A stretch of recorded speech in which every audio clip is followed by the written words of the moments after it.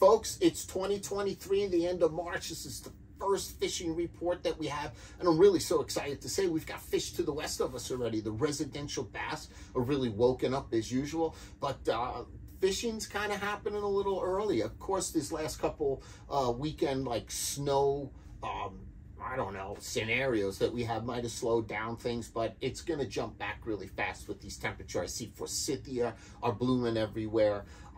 We're going to have porgy soon. There's loads of 5-inch spearing. We have lots of bunker already in, so there's a lot stirring. You should look for the squid run. Usually the squid run's going to start coming from the east for us. When they finally spearing, I bet you they're going to be drawn in close to the beach. This is the chance for the surf casters to really get on there and target some of these bass that are going to come up and chase those squid as well. Let's see what happens with the bluefish if they come in a little early.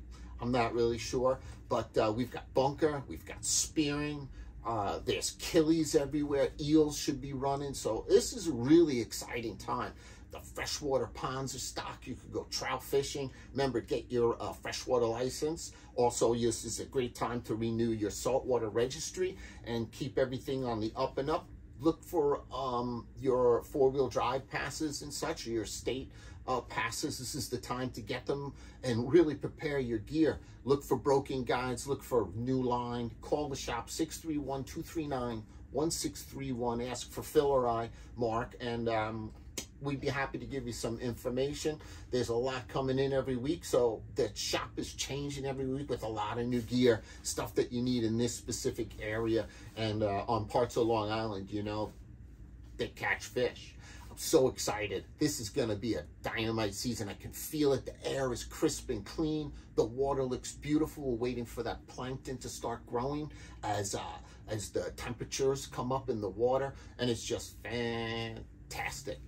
I hope to see you at the shop or out on the beach. If you catch me walking around one of these North Shore beaches or something on my bike, or just, you know, chilling out, looking for fish, always feel free to come over and say hello. I'd be happy to hang out and share a tide with you.